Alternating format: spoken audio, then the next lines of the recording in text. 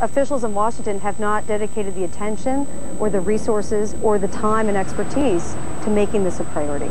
But when will port security become a priority, and what should our next step be? One would think that there would be people starting to put the pieces together, where the systems would talk to each other. There'd be a operations center that controls the operations of the port complex.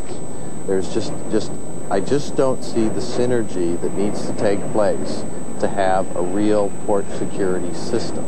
I'm not an alarmist person. I've been studying national security issues and researching and writing about them for more than a decade. I spent a lot of time in the intelligence community. I've looked at weapons of mass destruction and the proliferation of these weapons. And of all the issues that I've studied in my career, port security is one of the few that really scares me. Because? Because I think we are so vulnerable, because I think it's so overlooked, and because the damages could be higher than any of us could anticipate. Joining us now with a couple of footnotes to the stories, our special correspondent, Judy Muller. Judy, what's the first thing that all these agencies need to do in order to work more effectively with each other?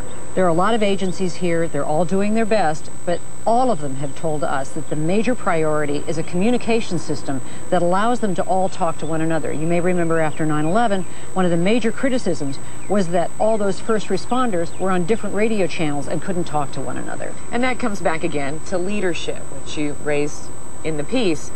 Where are we now? Where is the leadership? You're beginning to see some.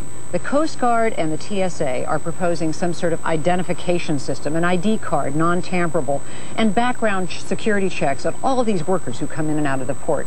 And Michael Chertoff, who's Chief of Homeland Security, is suggesting that we increase the number of containers that are screened by these radiation detectors up from 5% now to perhaps 70%, but that requires the cooperation of foreign ports, and that it's by no means assured.